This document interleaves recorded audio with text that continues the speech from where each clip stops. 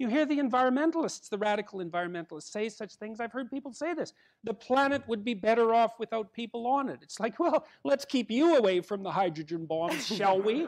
You know, and people think that's a virtuous statement. The planet would be better off without people on it. It's like, really? That's what you're saying. It's like, I see. You don't think it's okay to be racially genocidal, but it's perfectly fine to just wipe out all of them.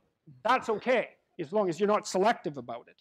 So we're nourishing people, we're nourishing young people on nothing. It's like they're suffering, and no wonder, because life is suffering, right? That's the first thing you learn if you're on the road to wisdom. Life is suffering, right?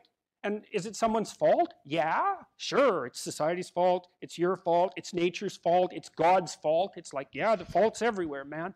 So what are you going to do about that? Bear up under it and do something useful. And then you can respect yourself, at least to some degree. At least you're not contributing to the problem.